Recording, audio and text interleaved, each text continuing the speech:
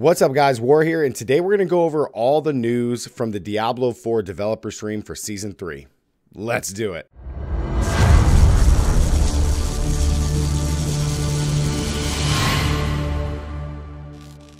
Okay, guys, so we just finished watching the developer Campfire stream update. It just ended about 6 or 7 minutes ago, so I didn't stream it, unfortunately, because of the time jump. So we're just reacting to it. I wanted to give you guys my thoughts. So let's hop right into this. Okay,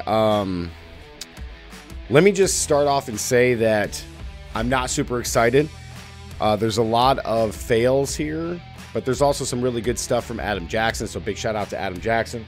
But yeah, let's go ahead and talk about a few of this stuff. So they give a really boring intro, but we end up getting some really good information for the brand new seasonal content coming in, where you get to do all this brand new stuff. Okay, so how this new seasonal content is going to work is from these stone caches, and they're basically adopting the way to be able to do these is like the sigil system. You're going to be able to get the stones, which you're going to be able to use to upgrade your characters, and or not even your character, just your little pet here. They didn't even talk about the buffs that it gives to your character.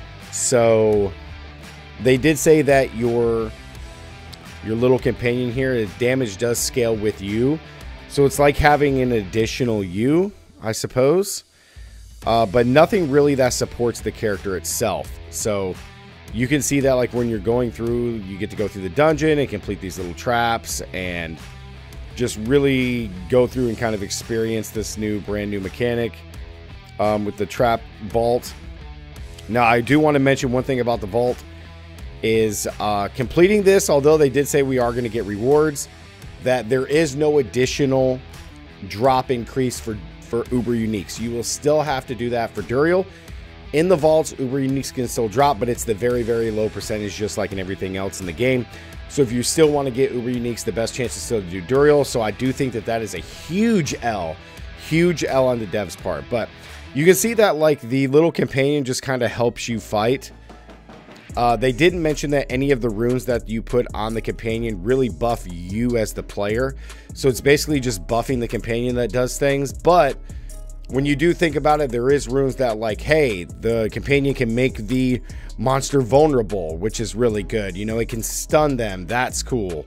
But outside of that, it doesn't really give you a power scaling buff, or chasing power is what they described in the dev stream, like the vampiric powers do. They kind of buffed us a little bit. These don't apply any buffs whatsoever. It's more of like a support. So that's kind of nice, I guess. So you get to do the additional combat. We still got the same monsters with the Tomb Lord, which is great. Now they go over to talk about the leaderboard. So overall, for the like brand new vault mechanic, is you're going to be able to go in here and do this. You can do this from a nightmare fashion. So you can do it with a nightmare difficulty, which is similar to doing nightmare dungeons. And it just makes it a little bit tougher. However, there isn't any crazy additional rewards. No increase to Uber Unique drops.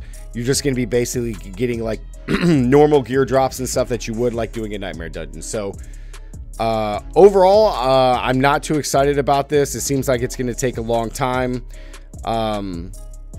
Group play is very finicky for this. I think the players are going to be able to figure out a way to kind of cheese this a little bit, and it's not going to make for a experience that a lot of players are going to want to do over and over again, considering the rewards are basically nothing. So although this may seem like a cool mechanic, you are going to have to do this to be able to get some of the stones to put on your companion here. I mean, I think the trap thing is kind of cool. I guess it kind of reminds me of Labs from Path of Exile, but overall, very disappointing, considering once we found out not only the rewards are subpar, but we're not getting any Uber Uniques. So the vault thing just seems kind of cool. You're going to be able to do the boss, and the boss is going to be stationary, and you're going to be able to fight the boss, and just kind of get some cool powers, and it's just going to kind of be a thing. So overall, the season mechanic just doesn't seem too exciting whatsoever, but I don't know. You guys let me know what you think down in the comments below. Okay, so let's get over to the leaderboards. Okay, they mentioned the leaderboards again. Okay, the leaderboards are here again. We're not getting them at the start of the season, so a huge L for the devs there. These are going to rotate every week. Again, the leaderboard dungeon, there is no restrictions. You can do it as many times as you want. However, again, it is the same exact dungeon over and over again. The monsters are placed in the same exact spot, and so really it's just going to come down to mastering the exact linear path that you're going to have to take, whoever figures it out. And then you're probably going to have to play the build that does that the best. So you're probably going to have to play the build that, you know, can destroy monster pack from A, B, C, D complete the fastest. And however, with that is going to come, hey, not every build is going to be able to do that. So I don't know. I'm not too excited about leaderboards. I'm even more disappointed with the fact that we're not getting them at the start of the season because they don't want people to just rush to this. However, that's one of the most exciting things about doing it in Diablo 3 is being able at the brand new start of a season, go through, get there, get rank 1, and then as the season continues, you just have people kind of climb over. So very big L from the devs there, not only on the seasonal theme, but the leaderboards as well. So let's get into the seasonal journey. This was a topic that they brought up. I didn't even know that the community felt pretty bad about the rewards. I knew the rewards were always bad from the first 2 seasons. However, they did amp them up, but they did amp up our seasonal rewards last season during the Season of Blood, which was just, hey, 1,000 blood shards, which did nothing. So apparently they're going to be giving us containers that contain 925 item power. And then the other thing that they mentioned in the dev stream is once we get up to the higher levels here to complete those, we're going to be getting more stones to put into the new companion, which is the companion for the seasonal theme. Again, that's probably going to be a very minimal number to upgrade things, which is exactly the same thing as Season of 2 or Season of Blood. So not looking forward to that. Apparently they had a large amount of players that were not completing the seasonal journey because the wards were basically very below par. Nobody really cared about doing all of these challenges to get nothing. So now they're doing the increase to the items of your companion, and now we'll be able to get some scattered prisms and shattered stone pearls of warding and 925 item power ancestral legendary items. So we'll see if they give us this more oftentimes than not, then maybe that would be worth it. But again, very bad take there. Cosmetics, all cosmetics are always super cool. They did bring more cosmetics back. It does cost a lot for these. However, there was a very positive response to the town portal changes where you can have customized town portals. I do think, I will say that they need to adopt this from PoE, where we need to be able to customize our characters fully, not only with our regular gear pieces, but the same thing, our town portals, horses, characters. We need wings. We just need more animated stuff around us, something to really make your character shine so you know it's you. So I definitely think they need to do that. I think that's just really, really good. Then we do have a quick still shot of the seasonal blessings that are coming. So all of this is pretty much the same. The shrine effects, which is cool, and then greater chance to get whisper rewards. This is actually a new one. Urn of Whispers boosts the chance to receive a greater collection of whisper rewards. This is huge for not only just in general, but to have more chances to get more whisper rewards, so that way we can farm Varshan, so that way we can farm Duriel. That's a big dub, at least there. And then there's the additional tuning stones, which is for the seasonal content. So I really do like this. And then of course your EXP. So that's a big dub there with the Urn of Whispers. I think that one is definitely important. Now, if you can muster through getting through the first 50 minutes of this stream, which was, let me tell you, it was tough. Now we get into Adam Jackson. They bring Adam Jackson in, and he really acts. He just shines, man. Shout out to Adam Jackson again We talk about a lot of season changes. The patch notes for all of this stuff in more detail is going to come tomorrow, guys. Today's the 18th. It'll come tomorrow. So I will do another video for you guys on that. But just to kind of brief through, there is some class updates. They did some main stuff here. They buffed charge. Okay. They buffed charge for the barbarian. They buffed conjuration for the sorcerer. They're buffing buffs to underused skills for the rogue, like especially range. This is huge. They're making many updates to ranged builds to make them more viable and fun. I really like this because I absolutely love playing penetrating shot. I really devs, give us multi-shot, please. Get rid of barrage and give us multi-shot, for the love of God. Druid, there's some more stuff coming to the spirit boons and enhanced to rabies, which is cool. And then necromancer buffs to some of the minions, which is cool. They are changing a few of the legendary nodes, which I think is great. And then of course we got 2 brand new uber uniques, or not uber uniques, but 2 uniques. These are 2 that they're showing off. Of course, you guys already know that there's always new ones to every class, but because I'm a Sorc main, the one I'm most excited about is the Starfall Cornet. It's going to be a meteor based unique helm, so it allows us to have just a meteor build. I'm very excited about this. It looks really cool. It's going to be like Talrash's from Diablo 3. Very excited about that. I wonder how that's going to interact with a lot of the other gear pieces for the Sorc, so I'm excited to start that. Then there's also the one for the aesthetic wraps for the druid, which is going to be all about lightning storm and doing additional crits for lightning storm. I think this is going to be great. Lightning storm is very like underused, I think. And I think more druids should probably play lightning. It just seems so much better. If I can get this going. There we go. It adds additional strikes each time it grows and more crit. It's just really strong. So then they give a kind of like how they're going to do class balancing going forward, which I think is really fun. But the way Adam Jackson kind of broke it down the best is there's going to be a seasonal roadmap that they're going to do every season. And I agree with part of this. And then another part of it is I'm not too thrilled about, which we'll talk about in just a second. So this is kind of how it's going to work. The roadmap here. So what they're going to be doing is 2 updates per season. We got the launch, which is going to implement all the changes, and then a mid-season update where they will do balancing. Okay. So with the seasonal launch, you got the new legendaries and uniques. You got balance updates, buffs, nerfs, bug fixes, etc. But not only that to the classes, they got updates for monster systems and drop rates. And then larger ones will come not every season, but when they're ready, like the resistance and combat changes, which they did in season 2.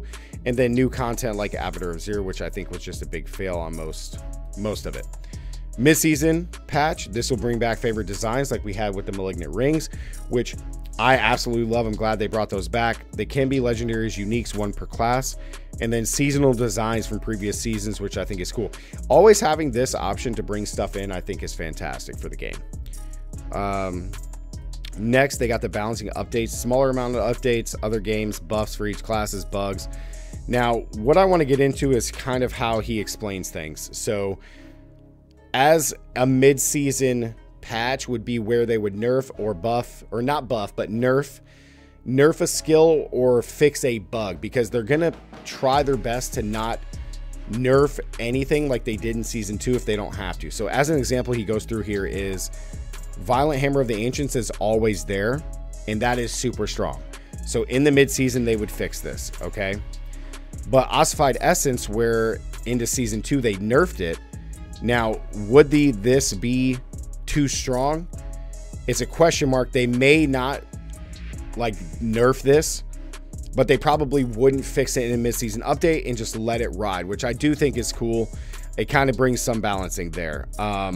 But the balance roadmap is kind of how this works. It's kind of nice that they're going to kind of do that and just let things go. They want some builds to still be strong, but not have stuff be, you know, they don't want Hoda to be the strongest build for 5 seasons and just kind of pigeonhole people into playing just particular classes. So I do think that's a good thing, but it also sucks.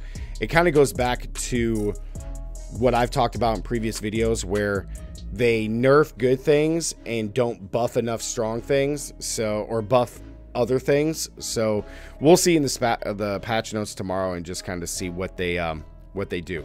So of course they got WSAD come in, they got skill tree respec, gold trading, and then higher item scaling in world tier 4, which is very important. This basically is just them talking about how they're going to bring in more opportunities in all of the different content that you can do in world tier 4 to give us higher item power, because again, you can actually get, you know, item power very early on. Hey, I'm level 65, or I just hit 70. I'm in world tier 4. I already got my gear pieces. Now for 30 levels to level 100, I no longer have to get any gear. So we need more higher item scaling drops, so that way we can be able to perfect our builds or min-max them. So after that, there's a really good monologue here of him going into the team's thoughts on balancing. Definitely check that out, guys, if you haven't seen it. But that's pretty much it. And then they go into the Q&A. So overall, I don't know. I'm not very excited for the seasonal content whatsoever. I think it's going to basically just be just like Abattoir of Zir for 95% of the player base.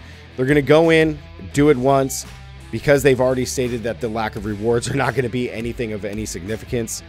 I think players are going to go in and experience it, you know, a few times, and then after that, that's it. They're just going to move on, especially if they want to get uber uniques. We're going to have to go do Duriel stuff, which is going to draw us away from the brand new content. I don't know why that isn't there, but yeah, kind of a big L when it comes to that stuff. So we'll see how this goes. Leaderboards is a huge L again. Having it wait a month is just absolutely ridiculous, because there's players that want to do just that. They're not going to want to experience the brand new content like the devs want us to. Again, that's they're forcing us to play they're forcing us to play the game they want, or how they want it to be played, as opposed to people who just want to get in. They just want to, you know, speed run their player to whatever level, go do the leaderboards, and that's all they want to do. Now you're forcing players to do, you know, this seasonal content and other things, just sitting and waiting. So you're going to have a portion of players that are just going to, you know, hurry it. They'll start at the season, play their character to 100, sit and chill, and then when leaderboards hit, then they'll play again, which is just a bad take. But a few of the balance changes I think are good. I can't wait to read those tomorrow. But yeah, guys, overall, I think Season 3 is probably going to be an L. Although I am very, very excited to play the Meteors with my Sork. So I will be doing that. Like the video, guys. Comment down below. Let me know what you guys think of the dev stream. The link will be down in the description below. Let me know what you guys think about the season overall as a whole. And if you're excited, not excited, what changes would you make, etc. Don't forget to subscribe and turn on notifications, guys. And as always, stay gaming. I'll see you guys in the next one. Peace.